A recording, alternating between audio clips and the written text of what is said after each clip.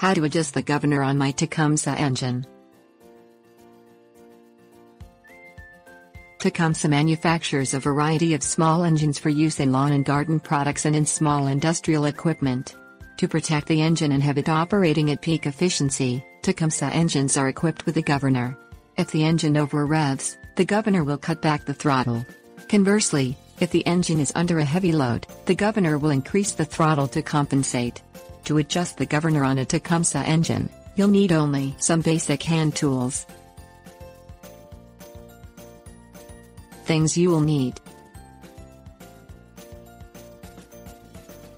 open end wrenches, flathead screwdriver.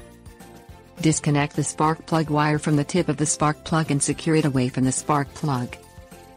Inspect the spring between the governor and the throttle lever. If it appears to be stretched or worn, replace it with a new governor spring. Rotate the throttle lever so that the throttle is in the wide open position for when the engine is running at top speed. Notice which direction the governor arm moves as you rotate the throttle lever. Loosen the screw at the base of the governor arm with a screwdriver. Rotate the governor arm in the same direction as it moved when the throttle lever was moved to wide open. Hold the governor arm in this position with one hand and tighten the screw at the base of the governor arm with the other hand. Reconnect the spark plug wire to the spark plug and start the engine. Position the throttle to halfway open and let the engine warm up for about 5 minutes. Open the throttle to the wide open, full position and listen for any cutout in the engine.